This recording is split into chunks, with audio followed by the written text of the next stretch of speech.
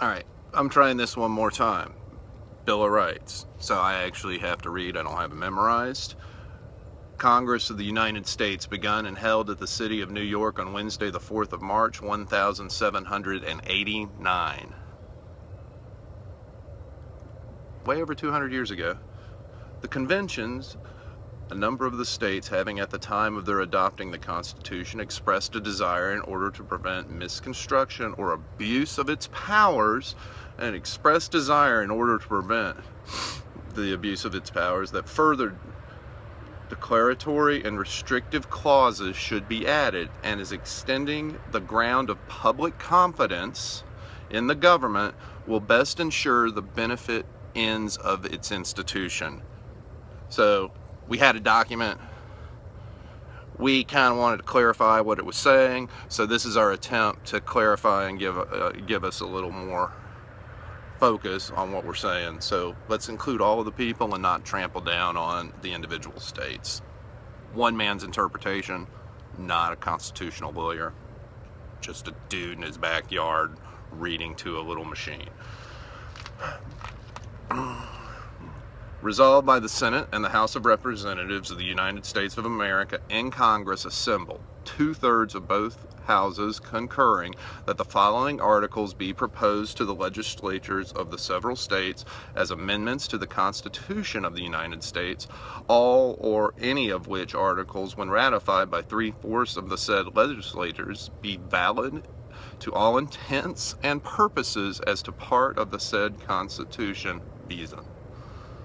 Articles, in addition to an amendment of the Constitution of the United States of America, proposed by Congress and ratified by the legislators of several states pursuant to the 5th article of the original Constitution. We call that old school legalese. So we're going to say this, if you agree, we're going to put it in, it's going to be law. Article the 1st. After the first enumeration required by the first article of the Constitution, there shall be one representative for every 30,000, until the number shall amount to 100. After which the proportion shall be so regulated by Congress that there shall not be less than 100 representatives, nor less than one representative for every 40,000 persons, until the number of representatives shall amount to 200. After which the proportion shall be so regulated by the Congress that there shall not be less than 200 representatives, nor more than one representative for every 50,000 persons. We're going to try and represent equally. What we don't know is this population is going to explode over the next 200 plus years, but we're going to keep it, we're going to try and represent the people. We're not going to have more than one per 50,000, or we don't want it to be just that. Article the 2nd, no law varying the compensation for the services of the senators and representatives shall take effect until an election of representatives shall have intervened. All right, so get to read it and see. Article the 3rd, Congress shall make no law respecting an establishment of religion or prohibiting the free exercise thereof, or abridging the freedom of speech or the press, or the right of the people peaceably to assemble and to petition the government for a redress of their grievances. So we're allowed to gather, peacefully protest, can't stomp that down. It basically clearly says freedom of religion. So Christian, Muslim, atheist, we can practice. And we're allowed to speak. You're allowed to speak. Everybody's allowed to speak. And then of the press. So the press gets to talk. It's not fake news. Now it does say Congress, so I guess we can write an executive order that stamps out freedom of the press, but that, it just doesn't seem to be abiding by what this country's all about. But that's just one man's public opinion.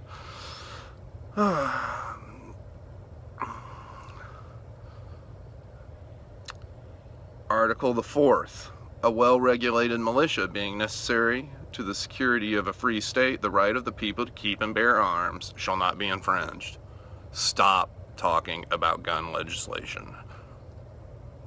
Constitution says we can have guns. That's not what we need to focus on. We are allowed to have guns in this country. End of story.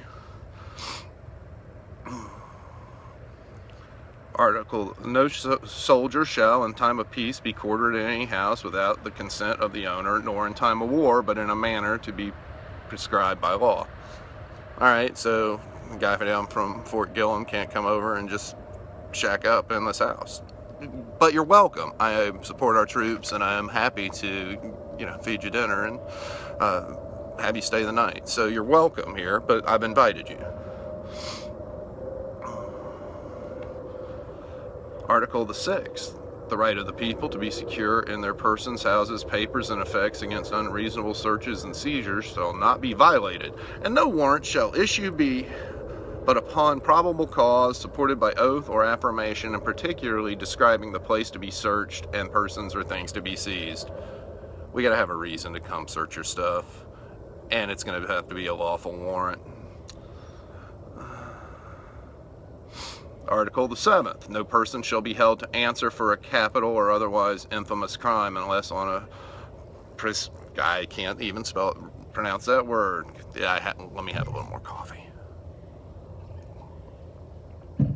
Or indictment of a grand jury, except in cases arising in the land or naval forces or in the militia when in actual service, time of war, or public danger, nor shall any person be subject for the same offense to be twice put in jeopardy of life or limb, nor shall be compelled in any criminal case to be witness against himself, nor deprived of life, liberty, or property without due process of law, nor shall private property be taken for public use without just compensation.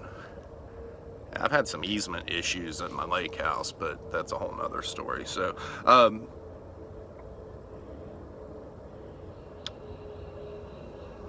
there's no double jeopardy. If you've been tried, you've been tried. And we have to have a reason to try you.